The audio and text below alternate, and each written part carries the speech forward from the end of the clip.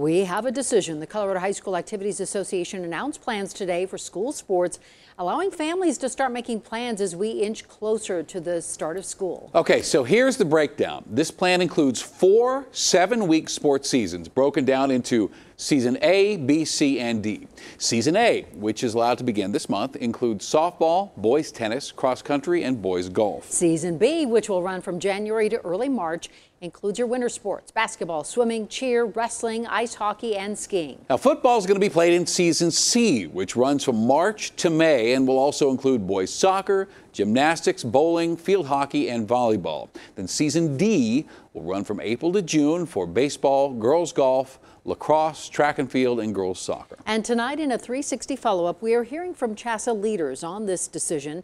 Reaction from athletes, coaches, and the governor. Denver 7's Russell Haythorne joins us live tonight. Russell, this is a tough night, though, for some high school athletes. Yeah, Shannon, they just wanted to play. Unfortunately, at stadiums like this one at South High, there will be no Friday night lights. These stadiums will remain dark at least through the fall.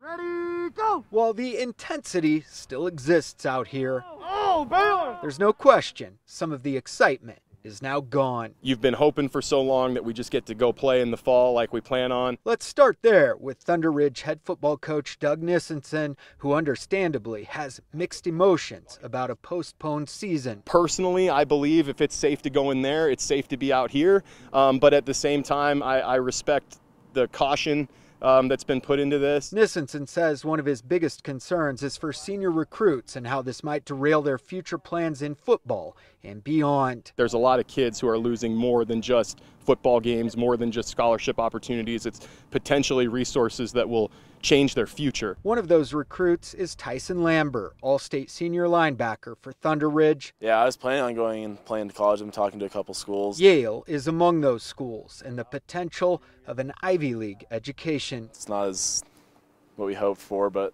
we have an opportunity to play, which is what I guess all we can ask for. Leaders with CHSAA say this new sports calendar does allow flexibility. But at least now we have time to plan. We're not reacting. And Commissioner Rhonda Blanford Green indicated sports like football and soccer can still practice. You can have coach-athlete contact.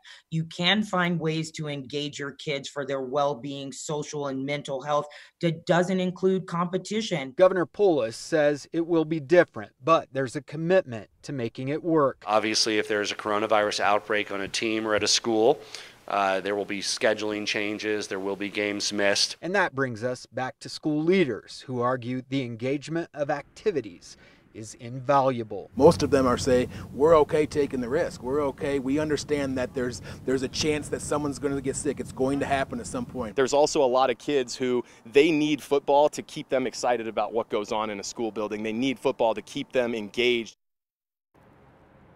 And again, this news hits particularly hard for some athletes. Jake Rubley is the top-rated football player in the state of Colorado and the 19th ranked quarterback in the country. He is now contemplating a move to Iowa for his senior year.